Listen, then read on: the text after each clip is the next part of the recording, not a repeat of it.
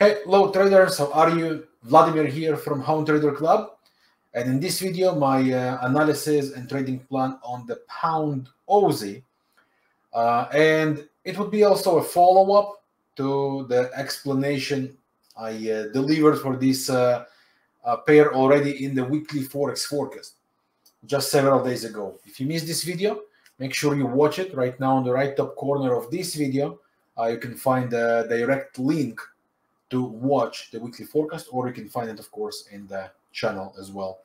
So the plan for this pair was buy the dips with expectation from this pair to continue the bullish momentum that it currently has with full synchronization with the higher time frames. Okay, so we got the pullbacks. We are holding again, broken resistance becomes support, broken resistance becomes support. It made a beautiful bounce to this zone and respected. Take a look how beautifully it respects the middle, the part of the Bollinger Band. Okay, so right now we managed to see a beautiful rally, go all the way to the previous high, cleans that and bounces back. All that under the potential slowdown sign of a bearish divergence. As you can see, the market is making higher highs versus lower highs on the moving average of the MACD, histogram of the MACD, and the RSI. That creates a condition of bearish divergence. But let's try to understand, is that a sign that should concern us anyhow? For that, we need to go back to the higher time frame and check, is there anything changed here? Because we have to remember, lower time frames, even when they have signs against us, not necessarily means the game is over. Pullbacks are welcome, but many times pullbacks allow us to join and continue with the higher time frame. But before I continue the analysis on the higher time frame, I would like to take the opportunity and to thank Mugan Markets for supporting myself, my channel, my community. And you can learn more about Mugan Markets broker, what do they offer, and what amazing features they have for traders, with the link below this video in the description. So going to the higher time frame, I want to remind you what we discussed about on the weekly forecast. We discussed about this high here in play, and also this high and these spikes, right? That's a significant area. And if we plot Fibonacci expansion on these three waves, we will figure out that they end. Take a look here, the expansion 61 and 100 of the different waves. That's a classical, I love to call it a magnet zone, as it basically pulls and towards itself. So I do anticipate for the longer run the figure try to reach this zone.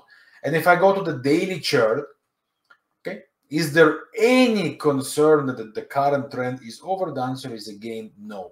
Pullbacks are welcome, but these pullbacks usually brings nothing more than further continuation.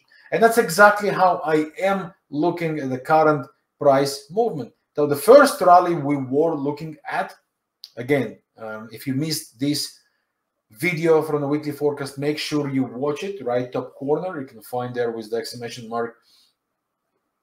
Click on that and you will find the link, or find directly in the channel. Now with these higher highs on the chart, lower highs on the indicator, it's a potential signs of a slowdown. So we might see here some attempt to create, like with the momentum, right? Then pullbacks and further continuation.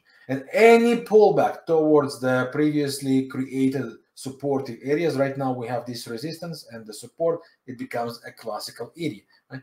Any pullbacks with a good bullish evidence can serve us for possible continuation upside. Okay, so my bullish view remains on. Pullbacks are welcome, but as I just explained, I believe that these pullbacks are not enough to change the game, and any pullback that will take place, if will take place, we cannot predict that, should be considered as an opportunity to look for further bullish evidences and continuation upside. Okay, and for those who are riding the bullish momentum already and join the pullbacks, then as I always do for myself, once I start to see significant level, like in that case, right, we go very close to 192.50, quarter of a round number, it's right here. Okay, so when I say signs against on key level, in that case the 192.50, right, and bearish divergences on all the indicators, that's a good place to consider initial management for short terms, of course. Okay, for long term, the game does not change. And remember, at the moment, it's only the 4-hour chart having the signs against us. The rest are still bullish. Okay, that's why in majority of such cases, it's nothing more than a pullback before the continuation. So that will be it for this video. So I would like to take the opportunity and to thank you for your time watching this video. If you find value in this video and other videos I upload for you in this channel, please hit the like button. If you are new to this channel, welcome to our community, and please consider to subscribe with the subscribe button below this video. And I invite you to join us in our trading family, the Home Trader Club, where you will get your access to our full comprehensive trading courses for beginners and advanced, real-time trading education, real-time trading opportunities, our community, myself, and so much more in the members area. Join us with the link below this video in the description. Thanks again for your time. Best to you and yours, and I'll see you soon with more. Bye for now and good trading.